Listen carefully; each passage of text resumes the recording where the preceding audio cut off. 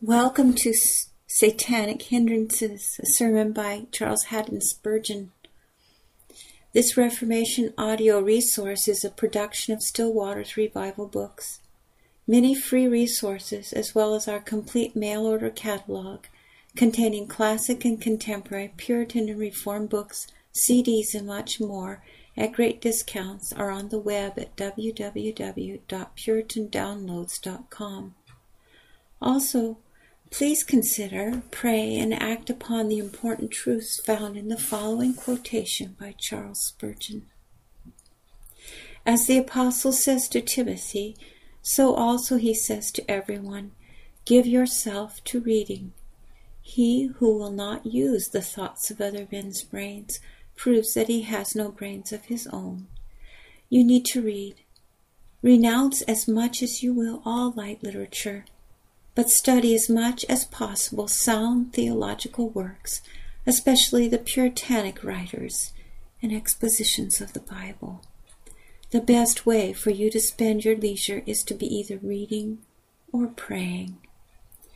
And now to Stillwater Revival Books reading of Satanic Hindrances, which we hope you find to be a great blessing and which we pray draws you nearer to the Lord Jesus Christ. For he is the way, the truth, and the life, and no man cometh unto the Father but by him. Gospel of John, chapter 14, verse 6. Satanic Hindrances, a sermon delivered on Sunday morning, October 29th, 1865, by C.H. Spurgeon at the Metropolitan Tabernacle in Newington. Satan hindered us. 1 Thessalonians, 2nd chapter, 18th verse. Paul and Silas and Timothy were very desirous to visit the church at Thessalonica, but they were unable to do so for the singular reason announced in the text, namely, Satan hindered us. It was not from want of will, for they had a very great attachment to the Thessalonian brethren, and they longed to look them in the face again.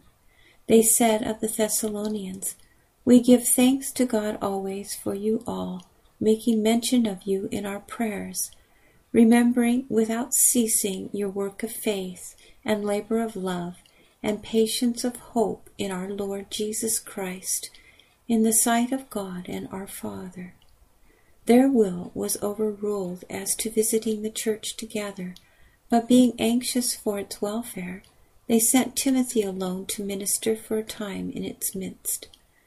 It was not want of will which hindered them, but want of power.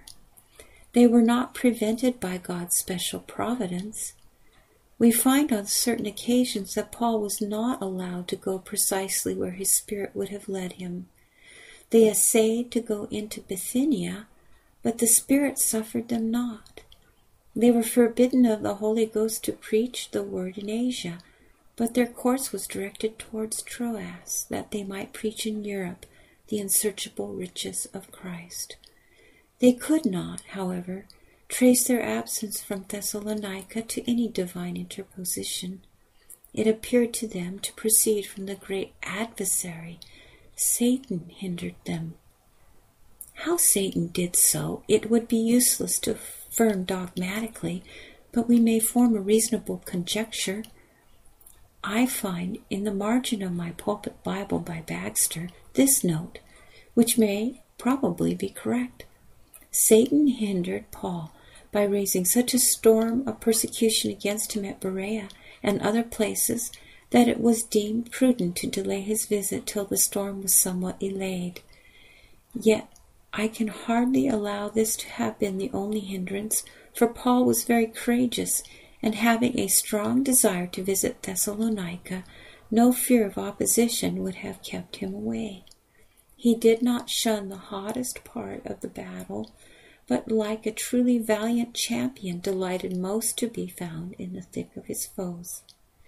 Possibly the antagonism of the various philosophers whom he met with at Athens, and the heresies at Corinth, from which it seems that this epistle was written, may have called for his presence on the scene of action. He felt that he could not leave struggling churches to their enemies. He must contend with the grievous wolves and unmask the evil ones who wore the garb of angels of light.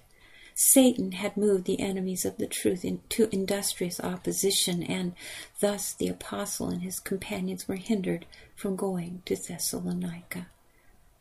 Or it may be that Satan had excited dissensions and discords in the churches which Paul was writing, and therefore he was obliged to stop first in one and then in another to settle their differences, to bring to bear the weight of his own spiritual influence upon the various divided sections of the church to restore them to unity. Well, whether persecution or philosophic heresy or the divisions of the church were the outward instruments, we cannot tell, but Satan was assuredly the prime mover. You will perhaps wonder why the devil should care so much about Paul and his whereabouts. Why should he take so much interest in keeping these three men from that particular church? This leads us to observe what wonderful importance is attached to the action of Christian ministers. Here is the master of all evil, the prince of the power of the air, intently watching the journeyings of three humble men, and apparently far more concerned about their movements than about the doings of Nero or Tiberius. These despised heralds of mercy were his most dreaded foes. They preached that name which makes hell tremble. They declared that righteousness against which satanic hate always vents itself with its utmost power. With malicious glance, the arch-enemy watched their daily path, and with cunning hand hindered them at all points. It strikes us that Satan was desirous to keep these apostolic men from the church of Thessalonica, because the church was young and weak, and he thought that if it was not fostered and succored by the preaching and presence of Paul, he might yet slay the young child. Moreover, he has of old a fierce hatred of the preaching of the gospel, and possibly there had been no public declaration of the truth throughout Thessalonica since Paul had gone, and he was afraid lest the firebrands of gospel truth should be again flung in among the masses, and a gracious conflagration should take place. Besides, Satan always hates Christian fellowship. It is his policy to keep Christians apart. Anything which can divide saints from one another he delights in. He attaches far more importance to godly intercourse than we do. Since union is strength, he does his best to promote separation, and so he would keep Paul away from these brethren who might have gladdened his heart, and whose hearts he might have cheered. He would hinder their fraternal intercourse, that they might miss the strength which always flows from Christian communion and Christian sympathy. This is not the only occasion in which Satan has hindered good men. Indeed, this has been his practice in all ages, and we have selected this one particular incident that some who are hindered by Satan may draw comfort from it, and that we may have an opportunity, if the Spirit of God shall enable us, of saying a good and forceful word to any who count it strange, because this fiery trial has happened unto them. First, let us open our discourse by observing that it has been Satan's practice of old to hinder, wherever he could, the work of God. Satan hindered us is the testimony which all the saints in heaven will bear against the arch-enemy. This is the witness of all who have written a holy line on the historic page, or carved a consecrated name on the rock of immortality. Satan hindered us. In sacred writ, we find Satan interfering to hinder the completeness of the personal character of individual saints. The man of Uz was a perfect and upright before God, and to all appearance would persevere in producing a finished picture of what the believer in God should be. Indeed, so had he been enabled to live, that the arch-fiend could find no fault with his actions, and only dared to impute wrong motives to him. He had considered Job, and he could find no mischief in him. But then he hinted, Hast not thou made an hedge about him, and about his house, and about all that he hath on every side? Satan sought to turn the life blessing which Job was giving to God into a curse, and therefore he buffeted him sorely. He stripped him of all his substance. The evil messengers trod upon one another's heels, and their tidings of woe only ceased when his goods were all destroyed, and his children had all perished. The poor afflicted parent was then smitten in his bone and in his flesh, till he was fain to sit upon a dunghill and scrape himself with a potsherd. Even then the picture had no blot of sin upon it. The pencil was held with steady hand by the patient one, and therefore Satan made another attempt to hinder his retaining his holy character. He excited his wife to say, Wherefore dost thou hold fast thy integrity? Curse God and die. This was a great and grievous hindrance to the completion of Job's marvelous career. But glory be unto God, the man of patience not only overcame Satan, but he made him a stepping stone to a yet greater height of illustrious virtue. For ye know the patience of Job, and ye would not have known it, if Satan had not illuminated it with the blaze of flaming afflictions. Had not the vessel been burnt in the fire, the bright colors had not been fixed so fixed and abiding. The trial through which Job passed brought out the luster of his matchless endurance in submission and resignation to God. Now, just as the enemy of old waylaid and beset the patriarch to hinder his perseverance in the fair path of excellence, so will he do with us. You may be congratulating yourself this morning. I have hitherto walked consistently. No man can challenge my integrity. Beware of boasting, for your virtue will yet be tried. Satan will direct his engines against that very virtue for which you are the most famous. If you have been hitherto a firm believer, your faith will long ere be attacked. If up till now you have been meek as Moses, expect to be tempted to speak unadvisedly with your lips. The birds will peck at your ripest fruit, and the wild boar will dash his tusks at your choicest vines. Oh, that we had among us more eminence of piety, more generosity of character, more fidelity of behavior. In all these respects, I doubt not, many have set out with the highest aims and intentions, but alas, how often have they had to cry, Satan hindered us. This is not the enemy's only business, for he is very earnest in endeavoring to hinder the emancipation of the Lord's redeemed ones. Ye know the memorable story of Moses. When the children of Israel were in captivity in Egypt, God's servant stood before their haughty oppressor with his rod in his hand. And in Jehovah's name he declared, Thus saith the Lord, Let my people go that they may serve me. A sign was required. The rod was cast upon the ground, and it became a serpent. At this point Satan hindered. Jannes and Jambres withstood Moses. We read that the magicians did so with their enchantments, whether by devilish arts or by sleight of hand we need not know, now inquire. In either case they did the devil service, and they did it well. For Pharaoh's heart was hardened when he saw that the magicians wrought in appearance the selfsame miracles as Moses. Brethren, take this as a type of Satan's hindrances to the word of the Lord. Christ's servants came forth to preach the gospel. Their ministry was attended with signs and wonders. My kingdom is shaken, said the prince of evil. I must bestir myself. And straightway he sent magicians to work lying signs and wonders without number. Apocryphal wonders were and are as plentiful as the frogs of Egypt. Did the apostles preach the sacrifice of Christ?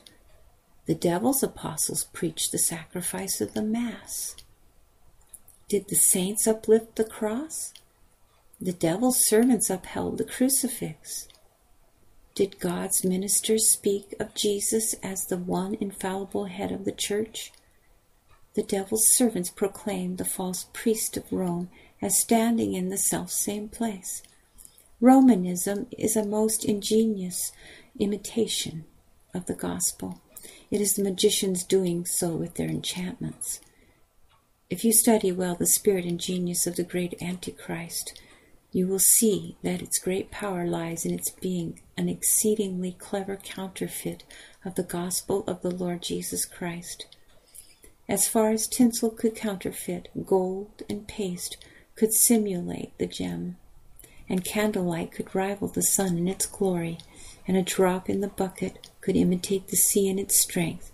It has copied God's great masterpiece, the gospel of our Lord Jesus Christ, and to this day, as God's servants scatter the pure gold of truth, their worst enemies are those who utter base coin, on which they have feloniously stamped the image and superscription of the King of Kings. You have another case farther on in history, and all Old Testament history is typical of what is going on around us now. God was about to give a most wonderful system of instruction to Israel and to the human race by way of type and ceremony in the wilderness. Aaron and his sons were selected to represent the great high priest of our salvation, the Lord Jesus Christ. In every garment which they wore there was a symbolical significance. Every vessel of that sanctuary in which they ministered taught a lesson. Every single act of worship, whether it were the sprinkling of blood or the burning of incense, was made to teach precious and important truths to the sons of men. What a noble role was that volume of the book which was unfolded in the wilderness at the foot of Sinai. How God declared himself and the glory of the coming Messiah in the persons of Aaron and his sons. What then? With this Satan interfered. Moses and Aaron could say, Satan hindered us. Korah, Dathan, and Abiram arrogantly claimed a right to the priesthood, and on a certain day they stood forth with brazen censers in their hands, thrusting themselves impertinently into the office which the Lord had assigned to Aaron and to his sons. The earth opened and swallowed them up alive. True prophecy of what shall become of those who thrust themselves into the office of the priesthood, where none but Jesus Christ can stand. You may see the parallel this day. Christ Jesus is the only priest who offers sacrifice of blood, and he brings that sacrifice no more, for having once offered it, he has perfected forever those who are set apart. This man, after he had offered one sacrifice for sins forever, sat down on the right hand of God. Paul, with the strongest force of logic, proves that Christ does not offer a continual sacrifice, but that, having offered it once for all, his work is finished, and he sits down at the right hand of the Father. Now, this doctrine of a finished atonement and a completed sacrifice seemed likely to overrun the world. It was such a gracious unfolding of the divine mind that Satan could not look upon it without desiring to hinder it. And therefore, look ye on every hand, and you can see Korah, Dathan, and Abiram in those churches which are branches of Antichrist.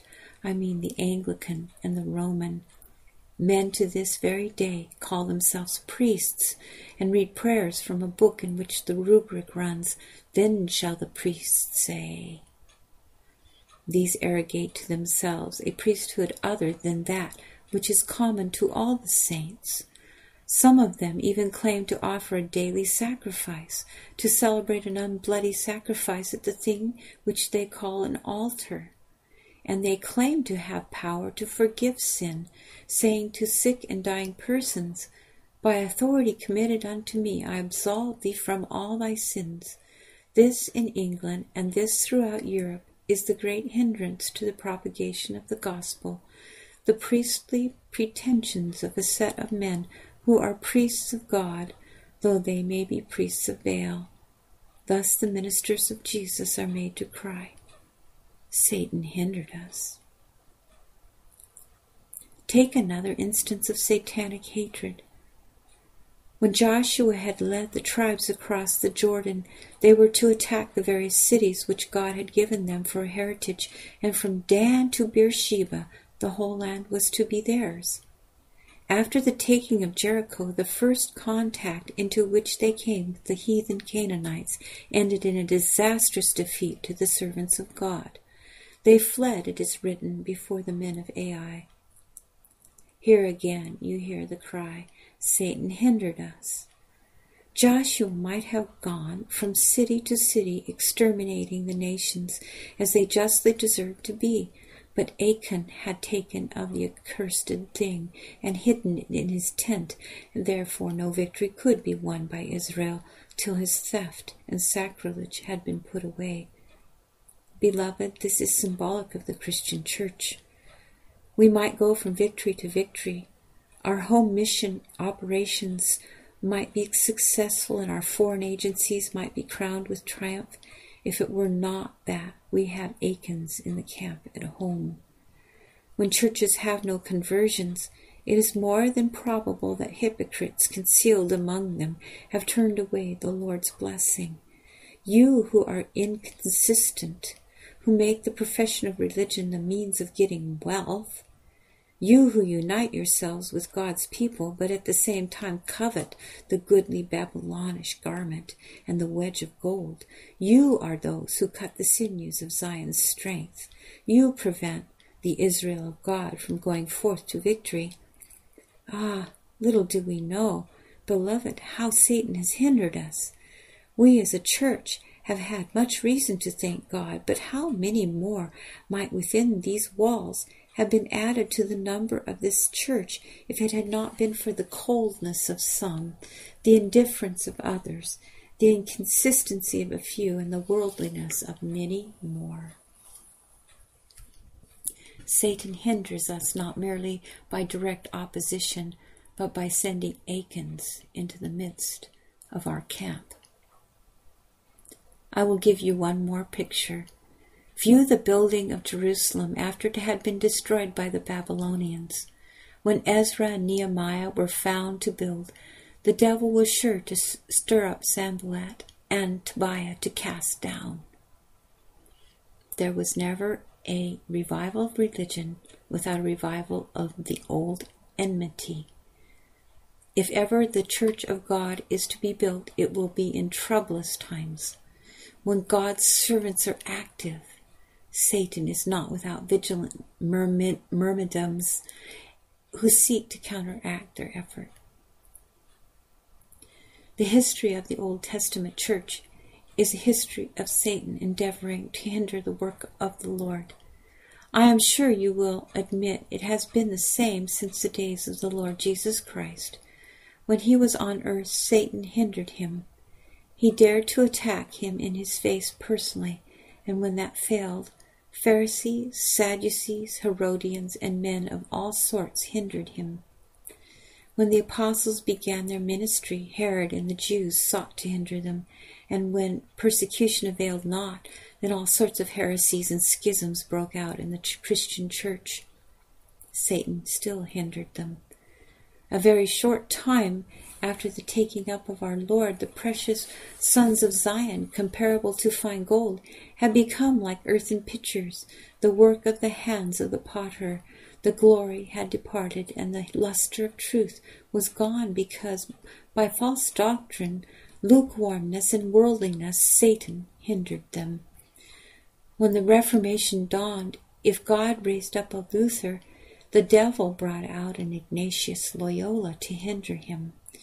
Here in England, if God had his Latimers and his Wycliffes, the devil had his Gardners and Bonners. When in the modern Reformation, Whitefield and Wesley thundered like the voice of God, there were ordained reprobates found to hinder them, to hold them up to opprobrium and shame. Never, since the first hour struck in which goodness came into contact with evil, has it ceased to be true that Satan hindered us.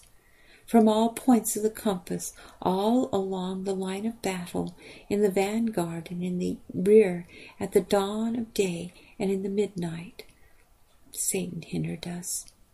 If we toil in the field, he seeks to break the plowshare. If we build the walls, he labors to cast down the stones. If we would serve God in suffering or in conflict, everywhere Satan hinders us. Second, we shall now in the second place indicate many ways in which Satan has hindered us. The prince of evil is very busy in hindering those who are just coming to Jesus Christ. Here he spends the main part of his skill. Some of us who know the Savior recollect the fierce conflicts which we had with Satan when we first looked to the cross and lived. Others of you here this morning are just passing through that trying season. I will address myself to you. Beloved friends, you long to be saved, but ever since you have given any attention to these eternal things, you have been the victim of deep distress of mind. Do not marvel at this. This is usual, so usual as to be almost universal. I should not wonder if you are perplexed with the doctrine of election. It will be suggested to you that you are not one of the chosen of God, although your common sense will teach you that it might just as well be suggested to you that you are, since you know neither the one nor the other, nor indeed can know until you have believed in Jesus. Your present business is with the precept which is revealed, not with election which is concealed. Your business is with that exhortation, believe on the Lord Jesus Christ, and thou shalt be saved. It is possible that the great fighting ground between predestination and free will may be the dry and desert place in which your soul is wandering. Now you will never find any comfort there. The wisest of men have despaired of ever solving the mystery of those two matters, and it is not at all probable that you will find peace in puzzling yourself about it. Your business is not with metaphysical difficulty, but with faith in the atonement of the Lord Jesus Christ, which is simple and plain enough. It is possible that your sins now come to your remembrance, and though once you thought little enough of them, now it is hinted to you by satanic malice that they are too great to be pardoned. To which I pray you give the lie by telling Satan this truth, that all manner of sin and blasphemy shall be forgiven unto men. It is very likely that the sin against the Holy Ghost much molests you. You read that whosoever shall speak a word against the Holy Ghost, it shall never be forgiven him. In this too you may be greatly tried, and I wonder not that you are, for this is a most painfully difficult subject. One fact may cheer you. If you repent of your sins, you have not committed the unpardonable offense, since that sin necessitates hardness of heart forever. And so long as a man has any tenderness of conscience and any softness of spirit, he has not so renounced the Holy Spirit as to have lost his presence. It may be that you are the victim of blasphemous thoughts. This very morning, since you have been sitting here, torrents of the filth of hell have been pouring through your soul. At this be not astonished, for there are some of us who delight in holiness and are pure in heart, who nevertheless have been at times sorely tried with thoughts which were never born in our hearts, but which were injected into them. Suggestions born in hell, not in our spirits, to be hated and to be loathed, but cast into our minds, that they might hinder and trouble us. Now, though Satan may hinder thee, as he did the child who was brought to Jesus, of whom we read, that as he was a coming, the devil threw him down and tare him. Yet do thou come notwithstanding. For though 7 devils were in him, Jesus would not cast the coming sinner out. Even though thou shouldst feel a conviction that the unpardonable sin has fallen to thy lot, yet dare to trust in Jesus. And if thou dost do that, I warrant thee, there shall be a joy and a peace in believing which shall overcome him of whom we read that he hath hindered us.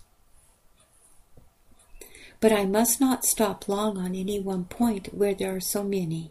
Satan is sure to hinder Christians when they are earnest in prayer. Have you not frequently found, dear friends, when you have been most earnest in supplication, that something or other will start across your mind to make you cease from the exercise? It appears to me that we shake the tree and no fruit drops from it.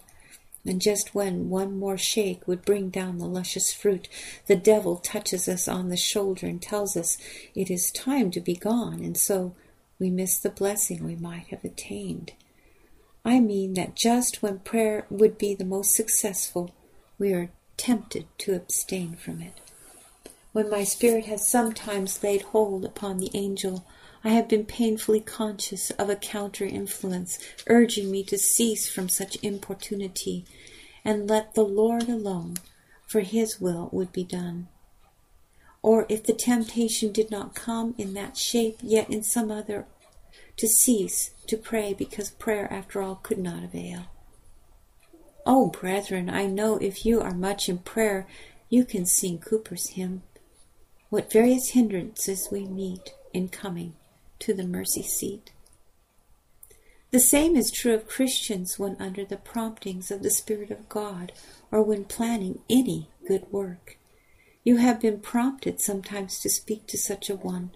"Run, speak to that young man," has been the message in your ear. You have not done it. Satan has hindered you. You have been told on a certain occasion, you do not know how, but believe me, we ought to pay great respect to these inward whispers, to visit such and such a person and help him. You have not done it. Satan hindered you. You have been sitting down by the fire one evening reading a missionary report concerning Hindustan or some district destitute of the truth, and you have thought, now I have a little money which I might give to this object. But then it has come across you that there is another way of spending it more profitably to your family. So Satan has hindered you. Or you yourself thought of doing a little in a certain district by way of preaching and teaching, or commencing some new ragged school, or some other form of Christian effort. But as sure as ever you began to plan it, something or other rose, and Satan hindered you. If he possibly can, he will come upon God's people in those times when they are full of thought and ardor and ready for Christian effort, that he may murder their infant plans and cast these suggestions of the Holy Spirit out of their minds. How often, too, has Satan hindered us when we have entered into the work? In fact, beloved, we never ought to expect a success unless we hear the devil making a noise.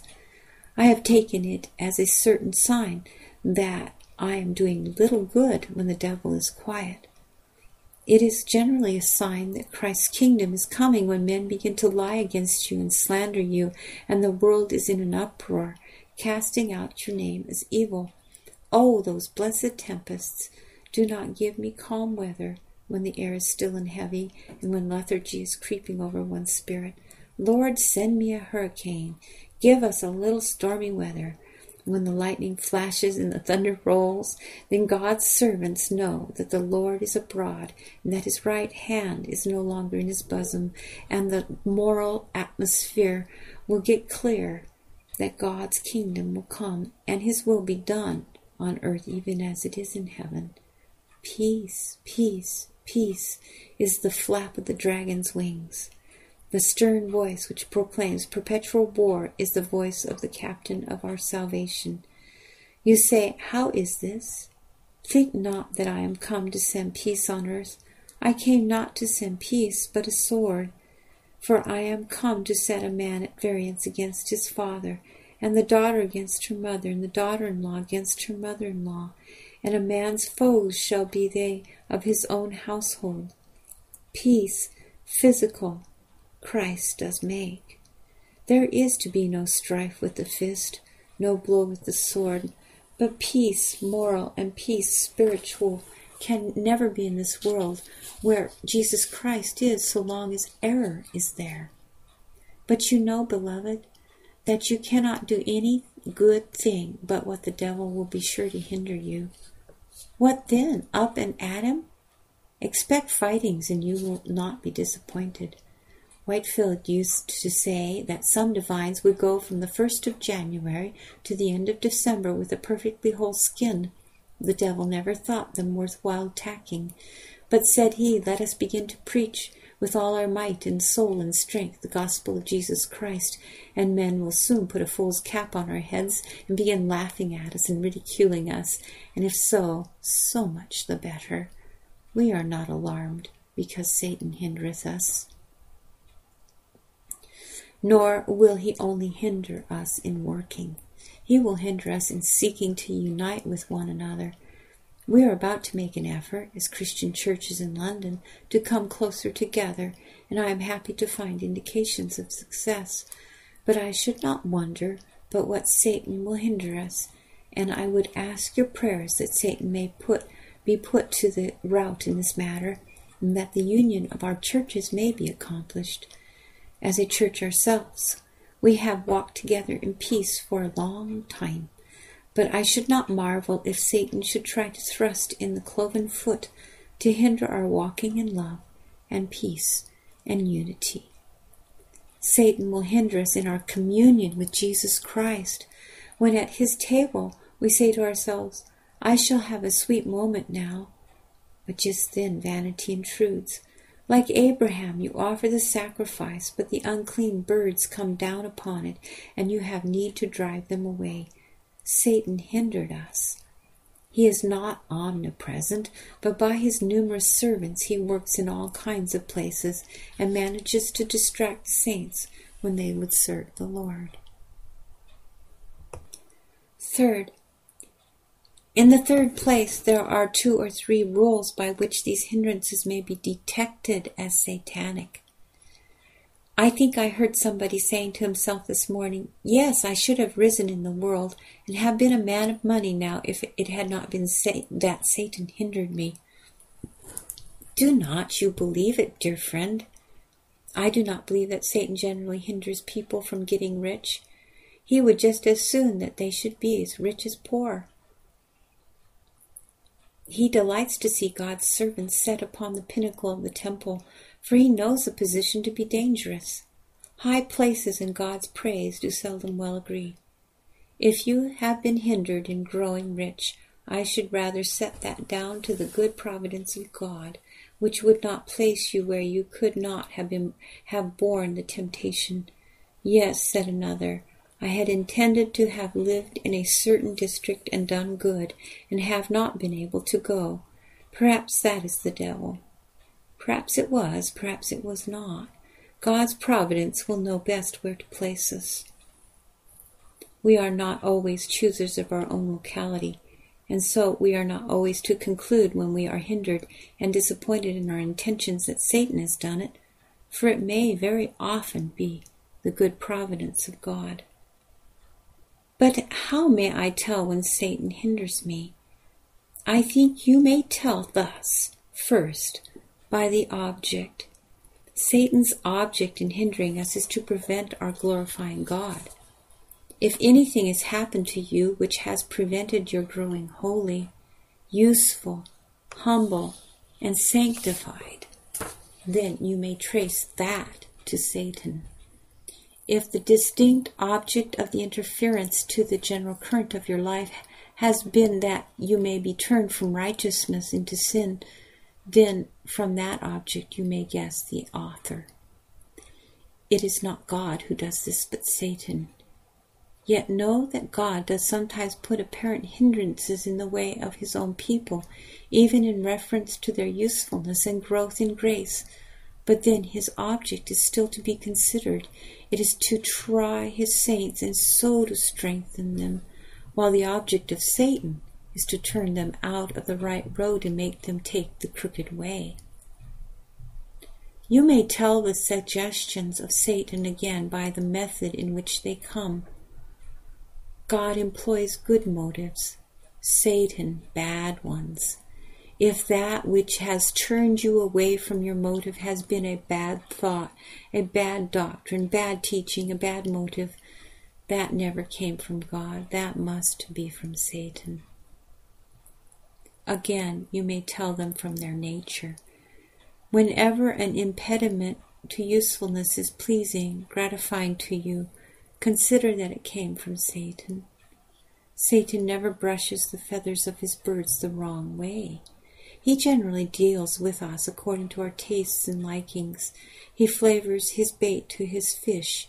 He knows exactly how to deal with each man, and to put that motive which will fall in with the suggestions of poor carnal nature. Now, if the difficulty in your way is rather contrary to yourself than for yourself, then it comes from God. But if that which now is an hindrance brings you gain, or pleasure, or emolument in any way, rest assured it came from Satan. We can tell the suggestions of Satan once more by their season. Hindrances to prayer, for instance, if they are satanic, come out of the natural course and relation of human thought.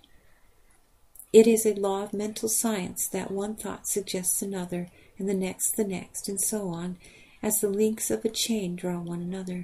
But satanic temptations do not come in the regular order of thinking. They dash upon the mind at unawares. My soul is in prayer. It would be unnatural that I should then blaspheme. Yet then the blasphemy comes.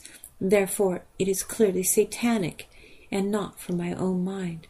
If I am set upon doing my Master's will, and presently a recreant thought assails me, that being apart from the natural run of my mind and thoughts, may be at once ejected as not being mind, and may be set down to the account of the devil, who is the true father of it. By these means I think we may tell when Satan hinders, and when it is our own heart, and when it is God. We ought carefully to watch that we do not put the saddle on the wrong horse.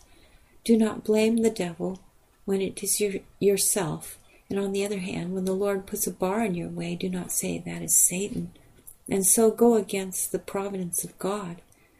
It may be difficult at times to see the way of duty, but if you go to the throne of God in prayer, you will soon discover it. Bring hither the ephod, said David, when he was in difficulty. Say you the same, go you to the great high priest, whose business it is to give forth the oracle. Lo, upon his breast hangs the Urim and Thummim, and you shall from him find direction in every time of difficulty and dilemma. Fourth, supposing that we have ascertained that hindrances in our way really come from Satan, what then? I have but one piece of advice, and that is go on, hindrance or no hindrance, in the path of duty as God, the Holy Ghost, enables you. If Satan hinders you, I have already hinted that this opposition should cheer you. I did not expect, said a Christian minister, to be easy in this particular pastorate, or else I would not have come here. For I always count it, said he, to be my duty to show the devil that I am his enemy, and if I do that, I expect that he will show me that he is mine. If you are now opposed and can trace that opposition distinctly to Satan, congratulate yourself upon it. Do not sit down and fret. Why, it is a great thing that a poor creature like you can actually vex the great prince of darkness and win his hate. It makes the race of man the more noble, that it comes in conflict with the race of spirits, and stands foot to foot even with the prince of darkness himself. It is a dreadful thing, doubtless, that you should be hindered by such an adversary, but it is most hopeful, for if he were your friend, you might have cause to fear indeed. Stand out against him, because You have now an opportunity of making a greater gain than you could have had he been quiet. You could never have had a victory over him if you had not been engaged in conflict with him. The poor saint would go on his inglorious way to heaven if he were unmolested, but being molested, every step of his pathway becomes glorious. Our position today is like that described by Bunyan, when from the top of the palace the song was heard, come in, eternal glory thou shalt win." Now merely to ascend the stairs of the palace, though safe work, would not have been very ennobling. But when the foemen crowded round the door and blocked up every stair, and the hero came to the man with the inkhorn, who sat before the door and said, "Write my name down, sir," then to get from the lowest step to the top, where the bright ones were singing, every inch was glorious. If devils did not oppose my path from earth to heaven, I might travel joyously, peacefully, safely, but certainly without renown. But now, when every step is contested in winning our pathway to glory, every single step is covered with immortal fame. Press on, then, Christian. The more opposition, the more honor. Be in earnest against these hindrances when you consider again what you lose if you do not resist him and overcome him. To allow Satan to overcome me would be eternal ruin to my soul. Certainly it would forever blast all hopes of my usefulness. If I retreat and turn my back in the day of battle, what will the rest of God's servants say? What shouts of derision will ring over the battlefield? How will the banner of the covenant be trailed in the mire? Why, we dare not play the coward.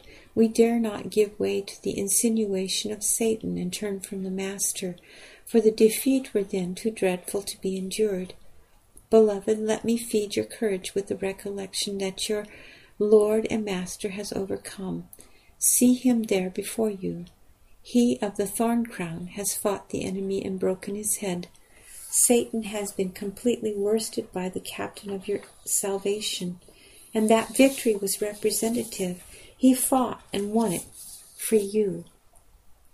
You have to contend with a defeated foe, and one who knows and feels his disgrace, and though he may fight with desperation, yet he fights not with true courage, for he is hopeless of ultimate victory. Strike then, for Christ has smitten him. Down with him, for Jesus has had him under his foot.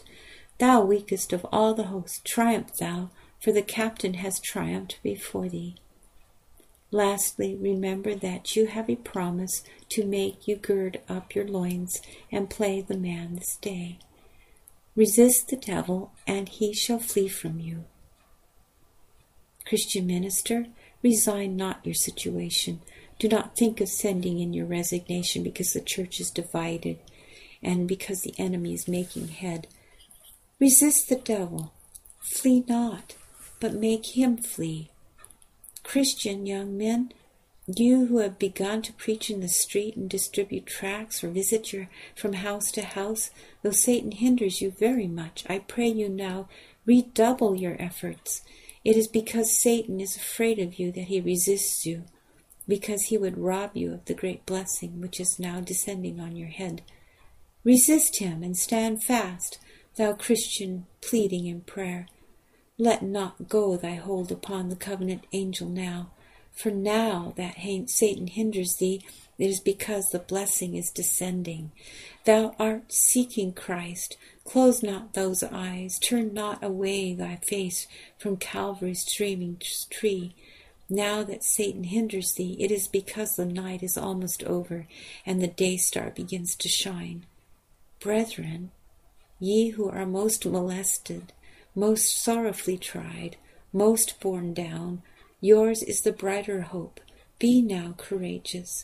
Play the man for God, for Christ, for your own soul, and yet the day shall come when you with your Master shall ride triumphant through the streets of the New Jerusalem, sin, death, and hell captive at your chariot wheels, and you with your Lord crowned as victor, having overcome through the blood of the Lamb. May God bless, dear friends, now present. I do not know to whom this sermon may be most suitable, but I believe it is sent specially to certain tried saints. The Lord enable them to find comfort in it. Amen. Still Waters Revival Books is now located at PuritanDownloads.com. It's your worldwide online Reformation home for the very best in free and discounted classic and contemporary, Puritan and Reformed books, MP3s, and videos. For much more information on the Puritans and Reformers, including the best free and discounted classic and contemporary books, MP3s, digital downloads, and videos, please visit Still Waters Revival Books at PuritanDownloads.com. Still Waters Revival Books also publishes the Puritan Hard Drive, the most powerful and practical Christian study tool ever produced. All thanks and glory be to the mercy, grace, and love of the Lord Jesus Christ for this remarkable and wonderful new Christian study tool. The Puritan Hard Drive contains over 12,500 of the best Reformation books, MP3s, and videos ever gathered onto one portable Christian study tool. An extraordinary collection of Puritan, Protestant, Calvinistic, Presbyterian, Covenanter, and Reformed Baptist resources. It's fully upgradable and it's small enough to fit in your pocket. The Puritan Hard Drive combines an embedded database containing many millions of records with the most amazing and extraordinary custom Christian search and research software ever created. The Puritan Hard Drive has been produced to assist you in the fascinating and exhilarating spiritual, intellectual, familial, ecclesiastical, and societal adventure that is living the Christian life. It has been specifically designed so that you might more faithfully know, serve, and love the Lord Jesus Christ, as well as to help you to do all you can to bring glory to His great name. If you want to love God with all your heart, soul, strength, and mind, then the Puritan Hard Drive is for you. Visit PuritanDownloads.com today for much more information on the Puritan Hard Drive and to take advantage of all the free and discounted Reformation and Puritan books, MP3s, and videos that we offer at Still Waters Revival Books.